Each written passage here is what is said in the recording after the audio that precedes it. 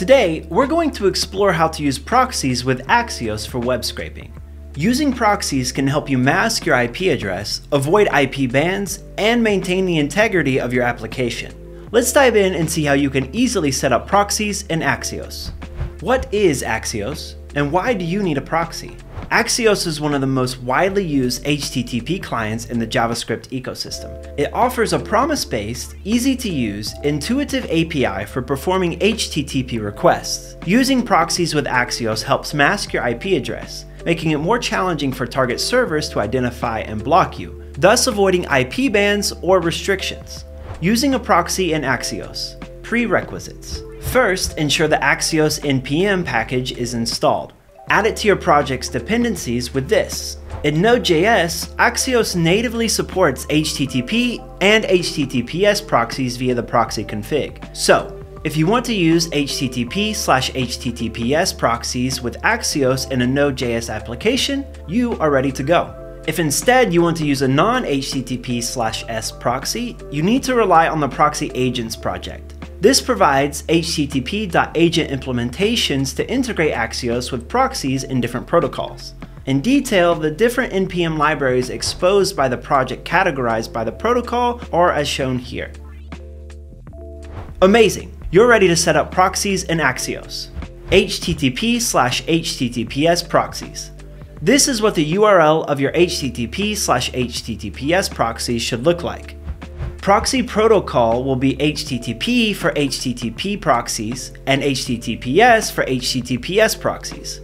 Proxy host is generally a raw IP, while proxy port is the port the proxy server listens to. For example, suppose this is the URL of your HTTP proxy. You can set this proxy in Axios as follows. Let's verify the above Axios proxy approach works. Retrieve the URL from an HTTP or HTTPS proxy server for free online. For example, take a look at this one. To verify that the proxy works as expected, you can target the /IP endpoint from the HTTP bin project. This public API returns the IP of the incoming request, so it should return the IP of the proxy server. The snippet of the Node.js script will be this. Execute the script and it should log this. Warning. Free proxy services are unreliable, slow, error-prone, data-greedy, and short-lived. Avoid them. The solution? Premium proxies from Bright Data, the best provider in the market. You can find a link in the description box below. SOCKS Proxies. If you try to set up the SOCKS string in the protocol field in the proxy config object, you will get the following error. That error occurs because Axios does not natively support SOCKS Proxies. Thus, you need an extra dependency to achieve the desired result. Add the socks-proxy-agent npm library to your project's dependencies with the following command. Then, import the socks-proxy-agent implementation from the library. Or, if you are an ESM user, try this. Suppose this is the URL of your SOCKS proxy. Note that the proxy protocol can be one of the values, SOCKS, SOCKS5, SOCKS4. Store it in a variable and pass it to the socks-proxy-agent constructor. You can now use a SOCKS proxy with Axios as follows. You can now put it all together like this.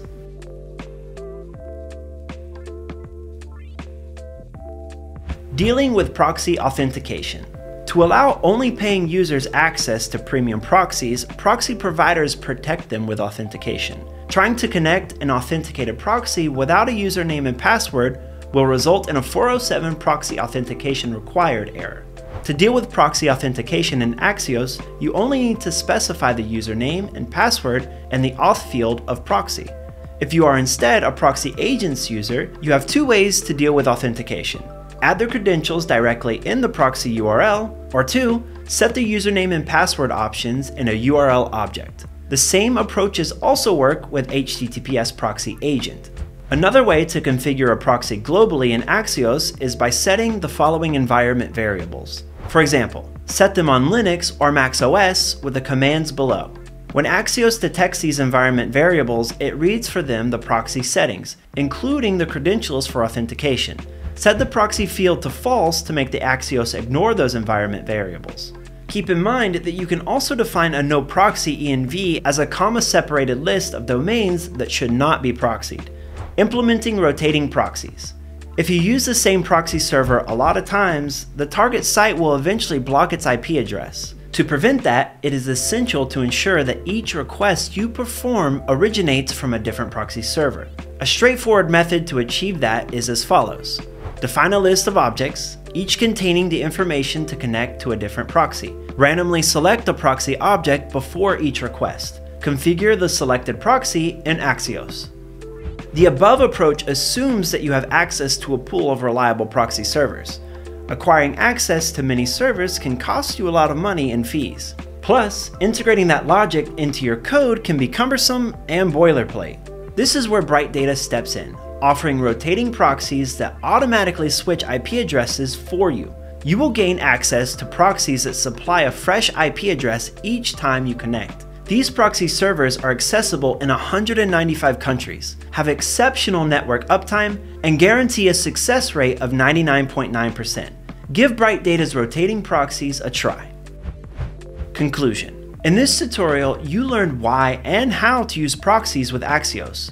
We covered setting up http/https/SOCKS Proxies, dealing with authentication, and implementing rotating proxies. Leveraging Bright Data's proxy services ensures enhanced anonymity and reliable web scraping. Don't forget to like, share, and subscribe for more tutorials.